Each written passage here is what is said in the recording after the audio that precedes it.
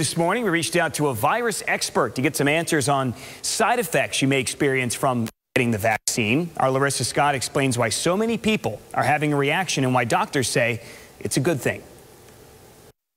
Experts say the reason why more people are having a reaction to the COVID-19 vaccine than they would the flu vaccine, for example, is because this vaccine is made a little differently. Experts say these are all just mild to moderate symptoms. The most common side effects people can experience are fever, chills, headache, and fatigue. Basically flu-like symptoms, and doctors say having these reactions is a good thing. It really means that your immune system is sort of ramping up, right? And so the side effects is kind of, it's your immune system. It's your immune system causing those side effects. If you get the Johnson & Johnson vaccine, and if you have a reaction, it will likely happen within a few hours of getting vaccinated. For the two-shot Moderna and Pfizer vaccines, doctors say after the first dose, most people typically won't have too many side effects. And that's because the purpose of the first shot is to train your immune system to recognize a certain protein from COVID-19. It's a few hours after the second shot when people will usually feel much more symptomatic. And experts say that's because dose number 2